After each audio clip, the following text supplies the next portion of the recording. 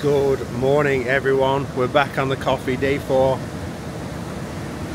Oh my god, that is amazing.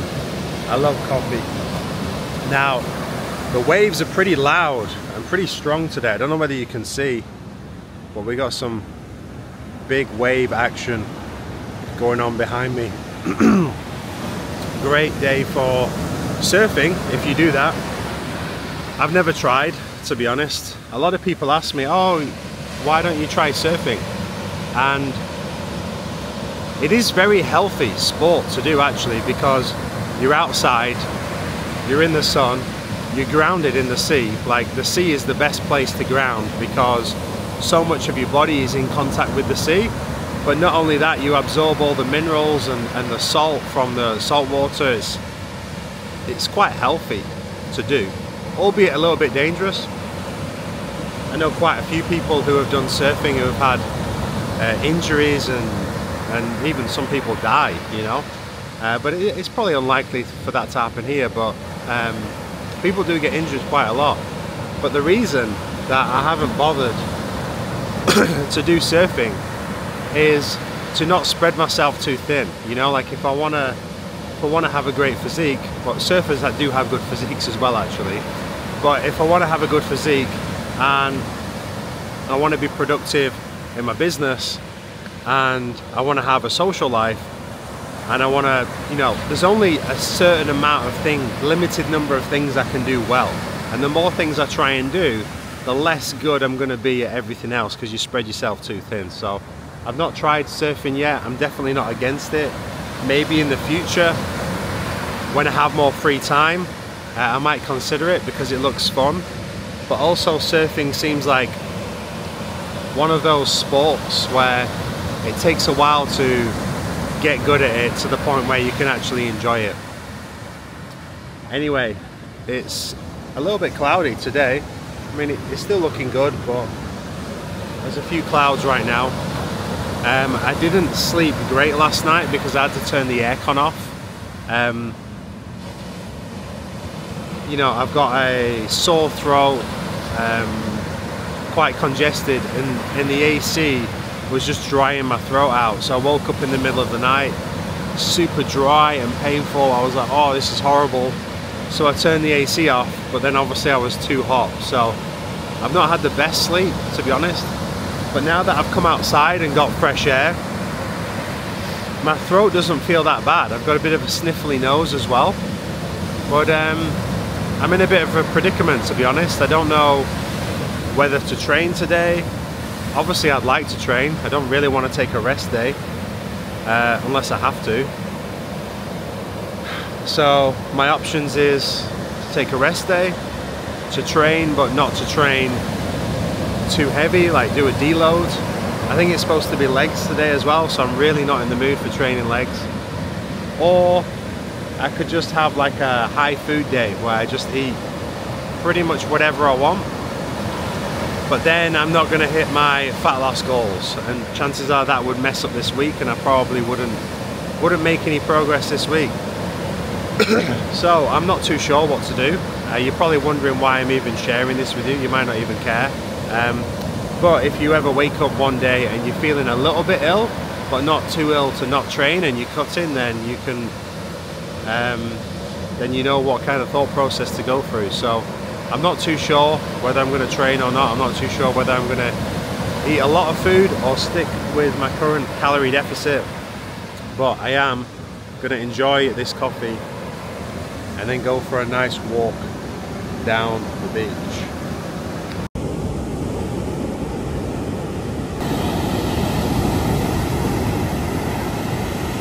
Absolutely addicted to this drink. Just what a man needs on a hot day like today.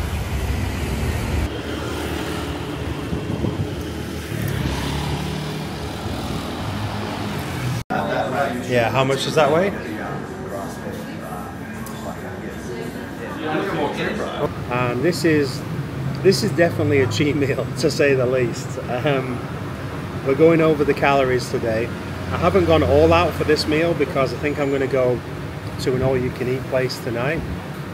But with that said, I'll show you what I've got. So here we have 350 gram grass-fed strip loin steak, a beef, tomato and onion sausage, fries fried in beef tallow, got some coleslaw and some potato wedges. Guess how much all this cost, guys? You will not believe it. The fries are so good.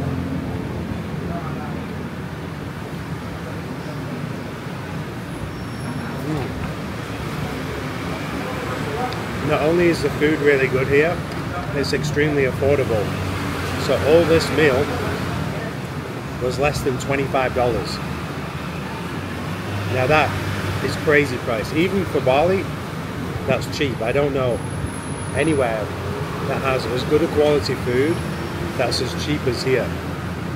I used to eat here every single day, but now that I live a little bit further away, I can't really come every day. So if you ever get ill when you cut in, one thing that I would recommend is bringing your calories back up to maintenance, if not in a slight surplus, because if you try and maintain your calorie deficit, chances are you're just going to prolong your illness longer. Like for example, I wanted to train today, but I don't feel well enough. I just don't feel great. Even if I do go and train, I'm not going to have a good session. It's going to be a waste of time. So I'd rather just focus on recovery and getting well and getting back to feeling good before I try and have another session where I just feel shit. So one option is to just rest, but just to stay in a calorie deficit. I've done this before, but typically your body is just not easily able to fight illness when it's in a calorie deficit, and you can end up just not getting better. It just, the sickness just carries on and carries on and carries on. Whereas if I do 1 or 2 or 3 days where I'm in a calorie surplus, chances are whatever illness I have is just going to completely go away.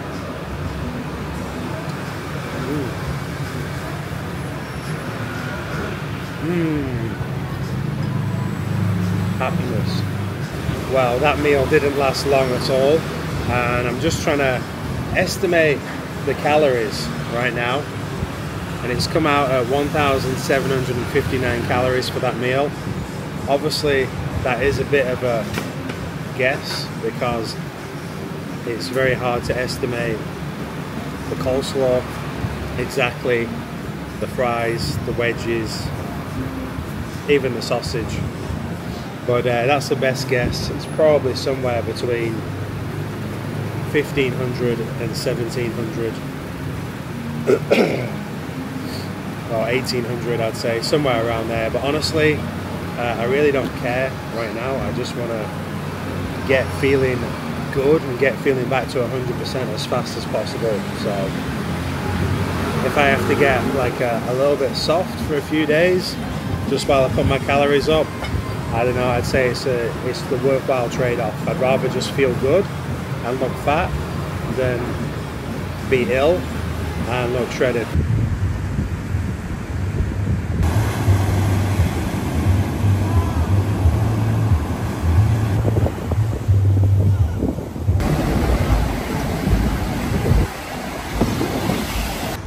Okay guys, so we're coming up to nearly 7 p.m. I usually like to eat dinner around 6 p.m. This is probably going to be my second and final meal. I might squeeze a dessert in as well. I'm back at a restaurant called Beetroot. Now don't be fooled by the name. The name could be better, to be honest, but this deal that they have on right now is ridiculous. 200k, all you can eat steak. 200k is $12.68. You've got a choice of different sides that you can have here, different meats that they bring out. This really is an insane deal. It's only in October because this restaurant's just opened. So we've got like, what, 2-3 days left of this deal. So I'm just making the most of it. And I honestly think if there's a way to my heart, it is definitely through all you can eat steak. One of the best things about living in Bali is the amount of food options is just insane. It's better than anywhere else I've been actually, in terms of just the variety of different food that you can have. And eating out here is so much cheaper than most places. Obviously, I'd say it's probably 3 or 4 times cheaper than Dubai. Maybe 3 times cheaper than England. And there's so much variety. I actually think there's more variety here than in Dubai. And similar standard, if not better food here, to be honest. So many different options, regardless of what you want. A lot of high-end restaurants, but also there's a lot of restaurants where it's pretty good value as well. I am a sucker for white rice. This rice has got, it's butter rice. It's been cooked with butter, so it's extra juicy, I'll try again, and addictive.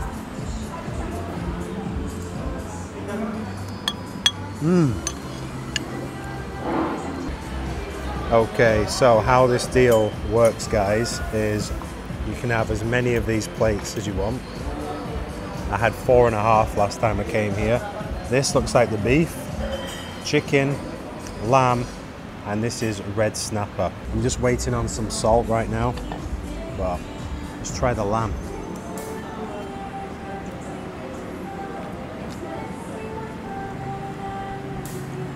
It's very good, very juicy. I'll bring another one. So Great, yeah, that's perfect. Thank you very much. What's the fish today? It's snapper. That's red snapper? Red snapper. Oh, okay, it tastes different from the other day. Thank you. Just if you need something, I'll just let you know. Okay, great, thank you. Wow, they brought me another one already. Oh dear. We're gonna attempt to not eat too much tonight, because obviously I'm still meant to be cutting, right? So I'll get some salt on here. Don't be afraid of salt, guys, especially if it's high quality. I mean, this one probably isn't, to be honest, but make sure you get a high quality sea salt, Celtic sea salt, something like that, or natural Himalayan salt, and use it. Salt to taste. Feel free. This is really nice. It might look like I'm adding a lot of salt right now, I can assure you. There's not much salt coming out at all.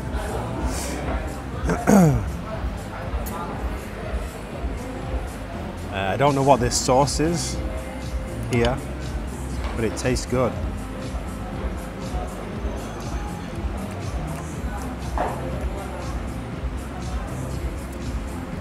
It's almost like a sweet barbecue sauce. Yeah, and this one.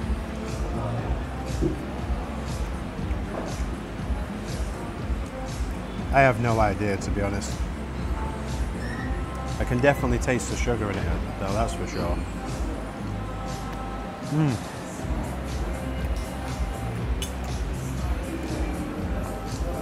So instead of counting sets today, we're going to be counting plates. Second plate of rice. I'd actually say that's probably about 150 grams maximum. When it comes to estimating, I always like to overestimate than underestimate as well. But it depends on your goal, right? If you're trying to gain muscle and you're in a gaining phase, I would say it's better to slightly underestimate. But if you're in a fat loss phase, it's better to slightly overestimate, because you're probably going to be wrong anyway. I'd say this is about 150 grams of rice. Okay, so on to plate 3. This time the beef is looking real good. Looks like I got a little bit more beef this time than last time. A red snapper, I'm not really liking the red snapper, to be honest, so I'm going to order the next plate without red snapper. I want some more of that barbecue sauce. That barbecue sauce is good. Ah, look at all that barbecue sauce.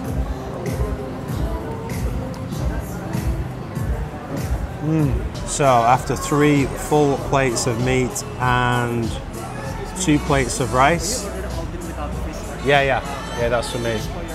Thank you. Yeah, thank you very much. This is plate number 4. No red snapper this time, because it just feels like a waste of calories at this point. But not including this, Currently sitting at 1200 calories for this meal, 135 grams of protein, 34 grams of fat, and 86 grams of carbs. Plus or minus a lot. That is a very, very rough estimate. That's also not including the barbecue sauce, which I might add on at the end as well. Also got some potato wedges because it'd be rude not to. I've just ordered another plate as well.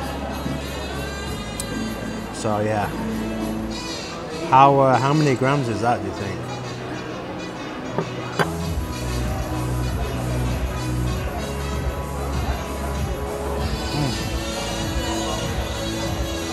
Diet starts tomorrow, guys. We got a refill on the potato wedges. I'm honestly starting to feel a little bit full now, which is good because I don't want to eat too much. Okay, so that is 2 plates of rice, 2 portions of potato wedges, 3 full plates and 1 plate without the red snapper. If my calculations are somewhat accurate, I'm looking at nearly 1800 calories. I could definitely eat more right now, but I'm wondering whether to save room for dessert or still have more and eat dessert. I honestly think if I have one natural talent, it's just being able to eat a lot. I've always had a huge appetite, which doesn't help if you want to get lean, to be honest. It's much better to just have a small appetite if you want to get lean for obvious reasons. But yeah, I think in another life I should have been a competitive eater. But maybe I could do that here. If there's any, you know, these food competitions, man versus food challenges in Bali, could maybe do one of them. If that sounds like something that would interest you, let me know. Okay guys, now it's time for dessert. Pineapple. You can see on the sides here it's got cinnamon and honey and it's sweet. It's very nice. One thing that they don't do here, which they should do, is serve this warm. This is actually cold right now. Usually, especially in like a typical Brazilian barbecue, excuse me, you would get the pineapple warm pineapple with like a sweet coating on the outside. Absolutely delicious. Anyway, I've ordered some more and asked for them to heat it up on the grill.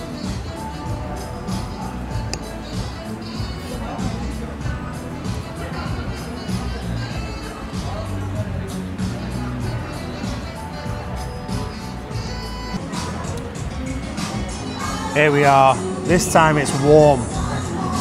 I wish you could try this, guys. Or even smell it. It smells amazing. Get some warm pineapple in your life. Okay, so I've just calculated the calories, estimated calories for this meal.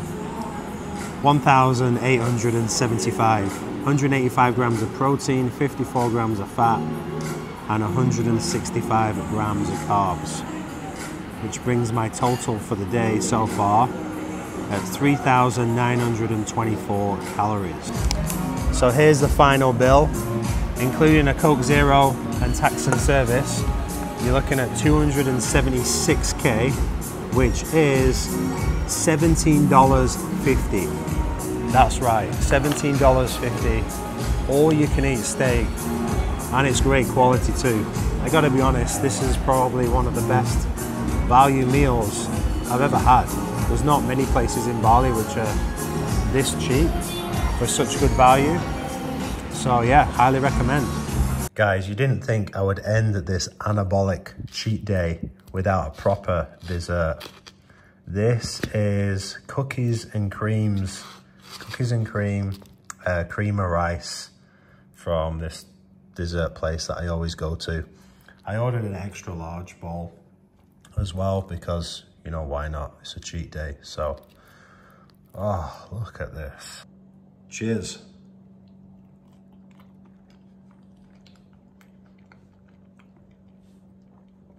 Wow. So good. Yeah, this is one of my favorite from here. This is really good. So not only are these desserts delicious and quite clean, they also give you the calories and macros. So for this meal, 645 calories, 32 grams of protein, 15 grams of fat, 95 grams of carbohydrates. So the total calories for the day, are you ready? 4,569 calories approximately. Obviously, some of this is estimating. 347 grams of protein, 164 grams of fat, and 436 grams of carbohydrates. That's including my coffees in the morning, the coconut water, my 2 meals, and this dessert. I would say that is a full day of anabolic eating done.